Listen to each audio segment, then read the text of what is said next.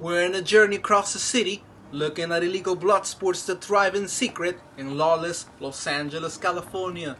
Kitty fights have already reached the popularity that in olden days was reserved for activities like dog fights. This shocking footage was filmed by kitty fighting organizers themselves. These crude scenes are the reality of the streets of LA.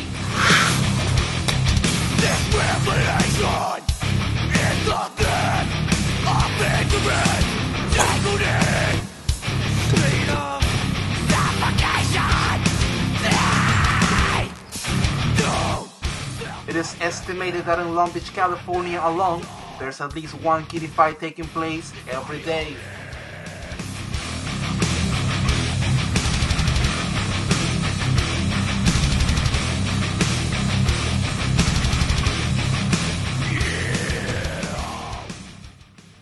This activity first came to the light of the mainstream media after this video leaked and was posted online. Here we see one of the heads of the Devil's Paw gang talking about the sport. It's like in the jungles. Yeah, I hear you, buddy. My name is Bob Bean Bada Bean, and I breed kittens for illegal street fighting purposes. Been doing this since I was 14, 15 years old. It's a big business, you understand? You hear me? Everybody gets their little kittens together, and they get smashed on by Tiger here. If you're as ferocious as you can be as Tiger here, you got the heart of a kitten. Yeah, go and growl right there. And I'll tell you right now, cool part about it is, this little fucker right here, in about the couple months he's been living, paying my mortgage those couple months. And I have a fat ass house. Bada Bing is still at large today and is considered one of the most dangerous men in America. One of our reporters was able to contact and secretly film a meeting with one of the local kitty fights organizers in the city of Long Beach. What are you trying to do?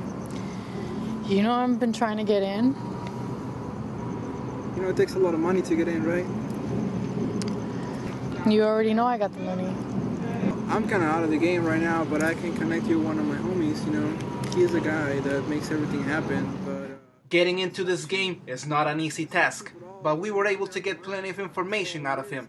The contact that he provided us with is an actual kitten breeder and a local organizer in the city of Long Beach. That, you know, runs one of the places around here in Long Beach. He's got his shit straight. Alright, I want to meet this guy. Alright, I'll set you up.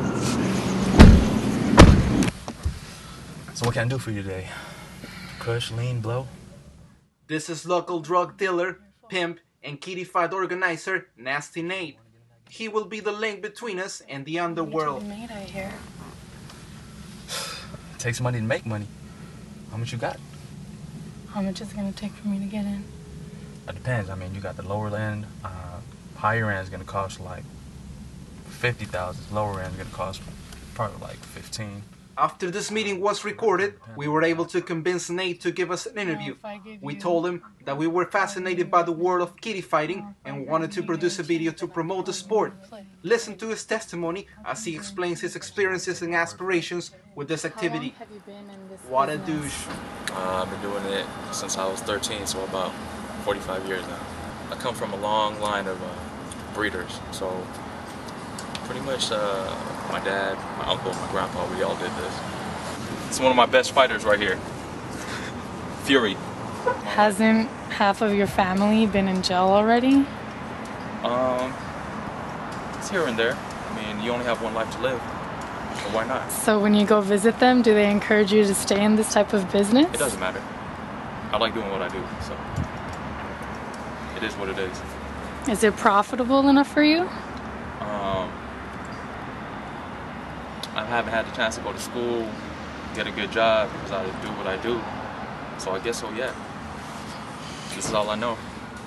My son is kind of getting into it, but I don't encourage it. I wish they could, you know, live normal lives, be lawyers, doctors, but the apple doesn't fall too far from the tree, so we'll see. As you would expect, we betrayed his trust and went directly to local authorities. We provided police forces all the information they needed to arrest this bastard. That's loose. In! Please! Down!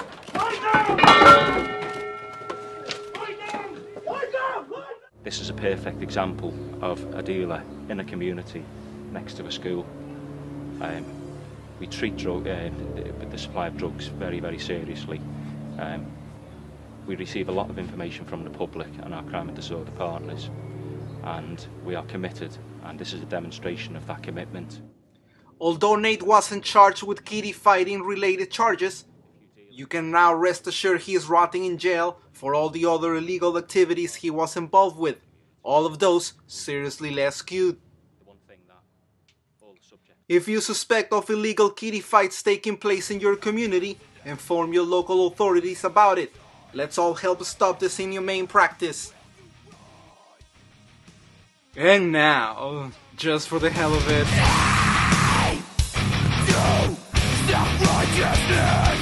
Open up your heart. Engage with it.